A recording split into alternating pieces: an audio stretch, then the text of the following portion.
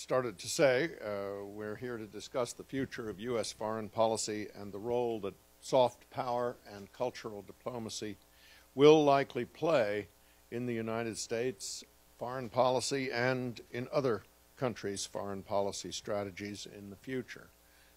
First, though, I would like to thank the Institute for Cultural Diplomacy for putting this on, and also to salute all of you who are here and have been here during the course of the day. It really is inspiring to see your interest in this subject, and the questions that I've heard raised in the discussion certainly reward the time that you've spent and your interest.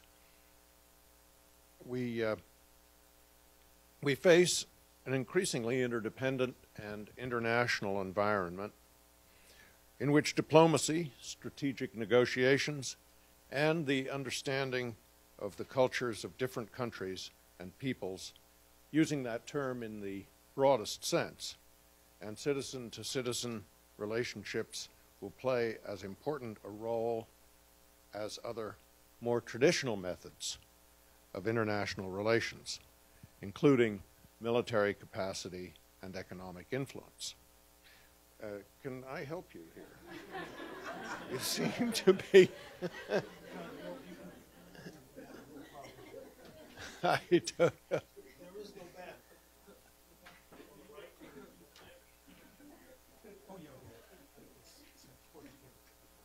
We have another... We got that. All right. Well, I thought it would be best just to pause and then get on with this once we're working again.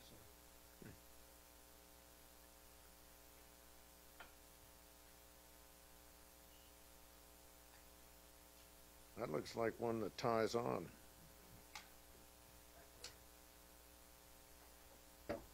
Thank you. All right.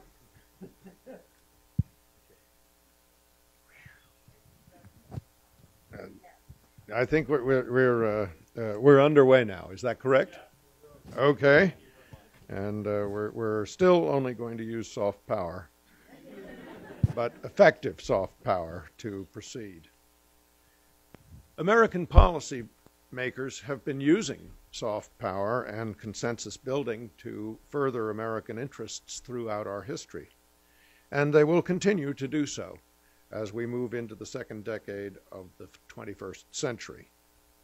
It does bear keeping in mind, however, that the primary purpose of the United States foreign policy, as is that of other states, is the preservation of the liberty and security of our people, not simply identifying grounds for international consensus, as soft power and cultural diplomacy are useful in doing.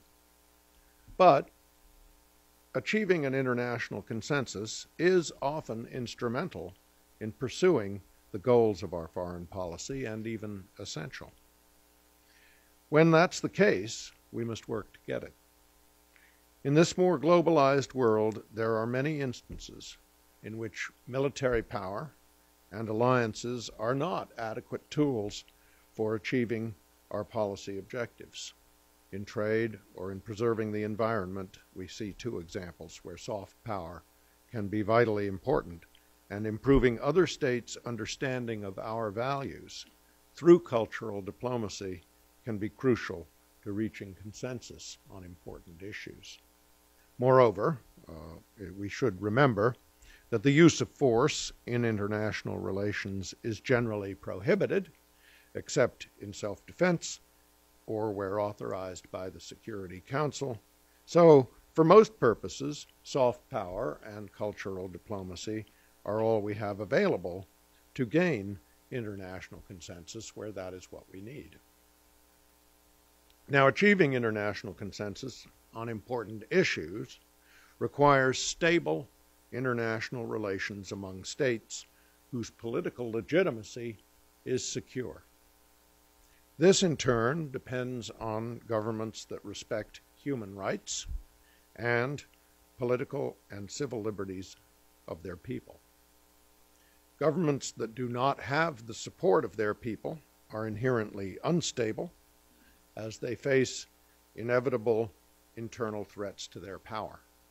Moreover, unstable governments are more difficult to negotiate with, and they can make unreliable partners even when negotiations result in agreements, because their objective is frequently their own regime's maintenance of power, not arriving at agreements that are mutually beneficial to their people and ours. This, then, is a point that I want to dwell on.